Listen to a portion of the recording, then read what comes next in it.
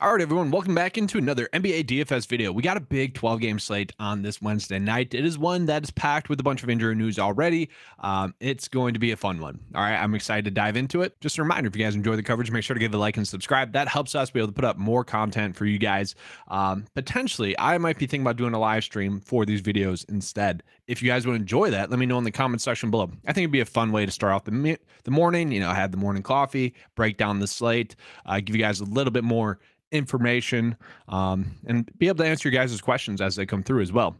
Do want to remind you guys that yes, this is going to be a huge 12-game slate. Okay, and with that, there's going to be a lot of slate impacting news. Heck, yesterday after lineup lock, the Denver news broke that all the starters were going to start, and that made all the projected Denver value pretty much be obsolete. Okay, that was a small 4-game slate. This is going to be a big 12-game slate, so the chances of that happening are pretty high. Okay, that there's going to be some slate impacting news. So just want to remind you guys, be in the Discord chat before lineup lock and also kind of after lineup lock as well. Have the notifications turned on for that so you guys can see the slate impacting news when it comes through. Okay, and then also do want to remind you guys that all the tools that you'll see in this video are available to Occupy Fantasy members. Okay, you guys can get in there and join. Click the link in the description below. All right, let's get into the picks for today. So looking at it, as always, going to start off with that injury news. Okay, so what we're looking at right now is we got a lot of big names that are going to be ruled out. I think the biggest one is going to be that both Paul George and Kawhi Leonard are ruled out. Okay, the unfortunate thing about that is on DraftKings, at least,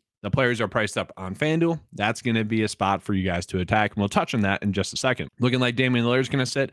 We know Anthony Simons is going to be someone that we're looking at in place of him. Okay. James Harden still out. Maxey still out. And Joel Embiid expected to sit as well. Okay. So that's going to open up Tobias Harris as like a safe play. Paul Reed had himself a game last night, so we'll touch on that as well.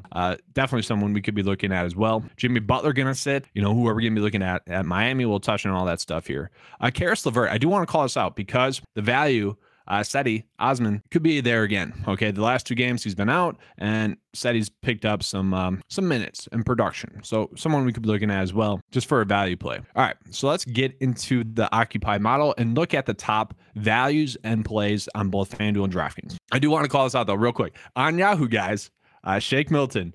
That is someone, if those players are still ruled out come lineup lock, he could be a great play for you on Yahoo. Okay, basically the minimum price. Going to be tough to avoid him. I like to look at this occasionally because I like to play on Yahoo occasionally. Okay, especially when something like this pops up. It's kind of eye popping to me. Could be a very strong price point play for you. And then Montrezl Harrell as well, potentially. You know, could be something you're looking at there as well. All right, let's get into FanDuel. So the FanDuel value right now, guys, and this is what I was kind of teasing at earlier. The Clippers value is there. Oh my goodness, guys. You got Zubac too cheap, okay? And they're all cheaper on FanDuel than they are on DraftKings. I always say, you know, with FanDuel and DraftKings, no slate is ever like really created equal. Sometimes the pricing kind of dictates where you're going to play. And tonight it seems like you should be playing on FanDuel because of the value that's currently out there for the Clippers. Zubac too cheap. You got Norman Powell, who, you know, is still too cheap. Norman Powell's a play that I don't mind. You're obviously going to be chasing a little bit of the recent production. Hopefully that's there again. But let's look at Zubac. Yes, I mean, just too cheap on FanDuel. It doesn't take much for him to hit value over there. Could easily go for 30 DK points, especially as long as the game stays close. That's the big if. Okay, going against the Warriors, though, that has been a matchup that you've been wanting to attack. They haven't been that good at stopping opposing centers. Then looking at Norman Powell as well, going to be in for a lot of minutes. Probably going to play around 30 minutes. Could easily go for 30 DK points.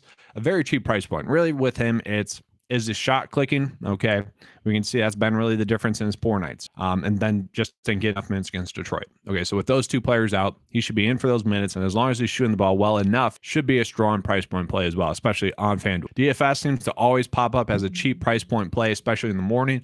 As the day goes on, hopefully you don't have to play him, but he's someone that, you know, pretty much on any slate, if you want to plug him in there as like a value price point play, think NFL DFS, where if you're going through your lineup and you just put the lowest price defense in there as like a filler, or a very low price tight end as like a filler, until you figure out where you want to go. That's kind of like putting DFS into a lineup to start your morning, because typically speaking, an all right value play. And then from there, more, what would you know? Clippers value. Okay, Marcus Morris a little bit too cheap there. I mean, way too cheap there, I would say. And then Reggie Jackson also too cheap. So once again, this would be on FanDuel. I just like to use DraftKings just for the simplicity of it, okay? The consistency of it as well. The production hasn't been there the last 2 games for Marcus Morris, okay? But we did see the production be there for a long time, okay? So really, to me, it just kind of seems like having some off nights. Okay. Not exactly playing a lot of minutes as well. I guess that'd be the worry, but really just won't be shocking to see him go for 25 FanDuel points. And at his price point on FanDuel, you'd certainly take that at 4.9. There is potential that the Utah value will be there again tonight. Okay. That's because we got Mike Conley out. Okay. So a lot of people are going to look to Jordan Clarkson, especially going against Detroit. That's a good matchup. You want to chase that. Colin Sexton, let's see him. Played almost 30 minutes, not exactly been productive. So maybe not playing him. Lauri Markkanen, guys. I've been saying this for a while. I'm like, until Lauri Markkanen's price where he should be in the 8K range, I'm going to be rostering him. All right. And so finally, got to think about it. Okay. Finally priced correctly. It took like what, a full month for them to price him correctly? That's just kind of crazy. And I think it's mostly just due to the matchup. So easily could play Lauri still. I think, you could easily be getting 40 DK points. Then Kelly Olynyk, kind of just more of a, an educated GPP play, knowing that he has upside, especially in this matchup against Detroit. That is a route that you could go. And then just for what it's worth, just like on the flip side of that matchup, I could see Marvin Bagley sitting here. And if he does, then Jalen Duren would just be a better play. Already almost played, 30 minutes the last 2 games. Give him a slight uptick, and he potentially could, just it's the back end of a back-to-back. Probably don't want to play him too much. So Duren could get some more run. Now let's get into the DraftKings value here. So DFS, I'll just put him in there for now. Zubac's still a pretty good value play on DraftKings. So somebody could look at Norman Powell as well. Those are the guys that are popping up. Okay. Aaron Gordon popping up there as well for Denver. Denver's interesting because all those players that were ruled active before the game, they warmed up and then, past their protocol. It's just interesting. It makes the slate a little bit more difficult tonight. I think hey, they're healthy, they're going to play a lot, so maybe then Aaron Gordon wouldn't be as strong of a play, although he is cheap. Reggie Jackson cheap. Reggie Bullock, let's check this out. That's a cheap price point for him as well. But yeah, Reggie Bullock's just been playing a lot of minutes, and I think that's why he's popping up as an okay value. So what I'm going to do right here is I'm going to put in the value plays and then go with the top studs, at least for now. So DFS is going to go in there. Zubac and Powell will put in there. All right, so there we go. And we're just going to look at the top plays. No real shocks there. We got Luka, Giannis. Makes sense. Jokic. Guys, I really love Jokic on this slate. Okay, Jokic gets the best matchup on the slate going against the OKC Thunder. The only problem is, back-to-back, back end of a back-to-back. I think he'll be fine. Okay, just went for 60 DK points against Detroit. An equally poor matchup, or easy matchup, I should say. Look at the last time we played OKC, went for 53 DK points. Okay, obviously you'd want that to be a little bit more, but went for 66 as well. So just a great matchup for Jokic. You're kind of expecting to lock in 50 DK points with the upside for even 70 DK points. Like, he should be in for a great game. So I do want to go out of my way to play him as well. Okay, those are the players I'm trying to desperately go out of my way to play.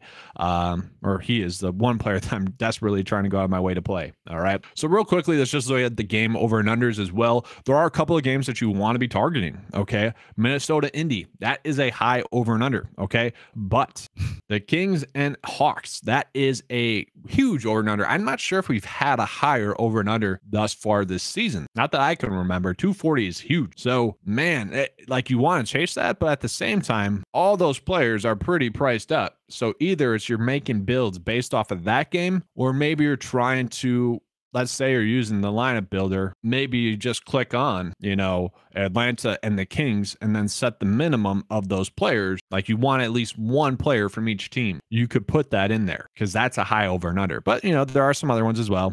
A bunch of 230s as well. So interesting there.